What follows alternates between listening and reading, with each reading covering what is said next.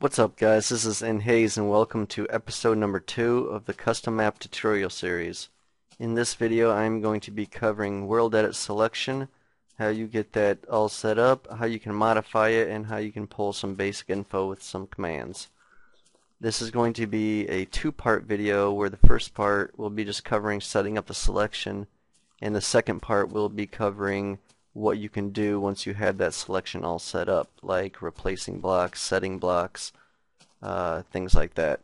So to get started, I just want to go over the commands. I have a list here like last episode, and the very first one is going to be the wand command.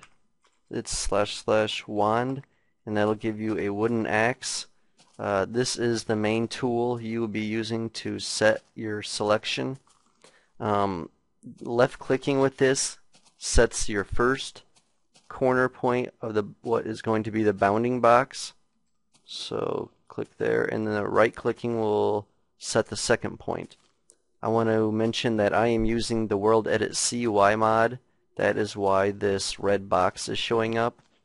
It uses a green box for your first point and a blue one for your second point. If this isn't showing up, it's because you don't have this installed. I highly recommend getting it. It makes using the selection a lot easier. So once you have that selected, you can get rid of it by typing //sel. That will clear your selection out. Otherwise that red box will just stay there pretty much until you log out or close the game. So that's how you clear that. You can also set your selection in two other ways. The first one is the pos command, POS1 for your first point and POS2 for your second point. It'll take the point you are currently standing on. So there's our first one, and we have to go POS2, and that's another way you can get a selection created. You can also use hpos /hpos1, and it will use the current block your mouse cursor is under. So if I point it down there, hpos2, and that's the other way you can create a selection. Those are the three different ways you can create a selection to start with. Now that you have one, let's say you want to modify the size of it or the size. There's a couple different ways of doing that. You can use the expand command that'll expand any side of it, any direction, and it'll just go by whatever direction you're facing. So if I just look this direction, type in expand 5, it expands my selection this way by 5. You can also type in a compass direction or up and down. So if I want to do that, you can just do like expand 5 up, and it makes it go up. Let's clear this out a little big. Another command you can use with expand, is Vert, and that's a special thing that will expand your selection, the horizontal shape of it, from sky to bedrock all the way down. So it takes like a whole column of what your selection was, which is kind of useful in certain situations. I'm just going to get rid of that real quick. So that's the expand command. Let me, there's also a contract command that works, let me get this. Works like the expand, except it's opposite. So it just shrinks your selection. So that's the expand and contract command.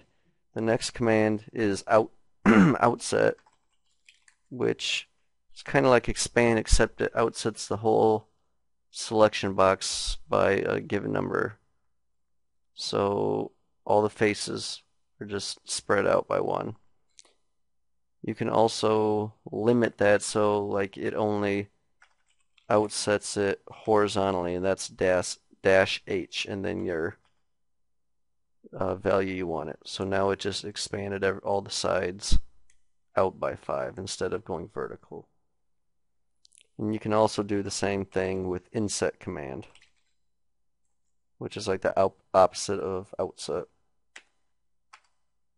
That insets everything, and that's a good way if you like keep insetting like a huge selection. If you just want to find like a center point of a certain area, that's a good way of doing it. Just keep insetting it until it's down to like a single point, and you'll know that's the exact center. I've used that trick a couple different times.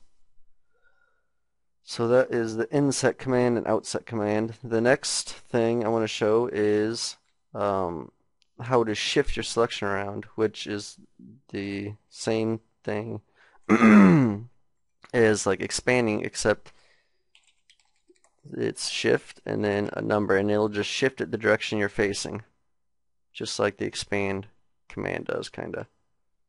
And you can use directions, and you can use directions in this too. So if I want to shift it like 10 up, it shifts everything that way.